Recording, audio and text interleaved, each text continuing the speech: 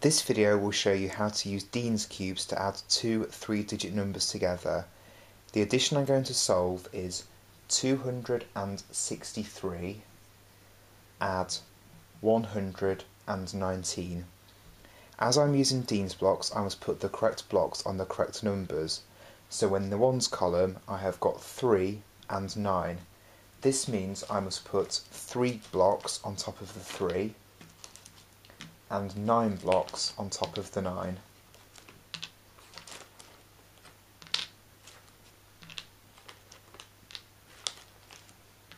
One, two, three, 4, 5, 6, 7, 8, 9.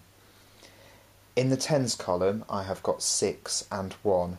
These represent 60 and 10, so I must use my rows of 10 cubes. I must put 6 on top of the 60. 1, 2, 3, 4, 5, 6, and 1 on top of the 10 to show this. In my hundreds column I have got 2 and 1. These represent 200 and 100, so I must use my blocks of 100 cubes. I must put 2 on top of the 200 and put 1 on top of the 100 to show this. First I must add the ones together. This means getting the 3 cubes and adding them onto the 9 cubes.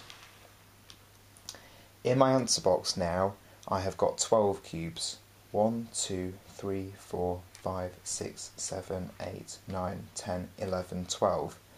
As 12 is a 2-digit number, I can't just have that in the ones column. I must exchange 10 of these cubes for a row of 10 cubes.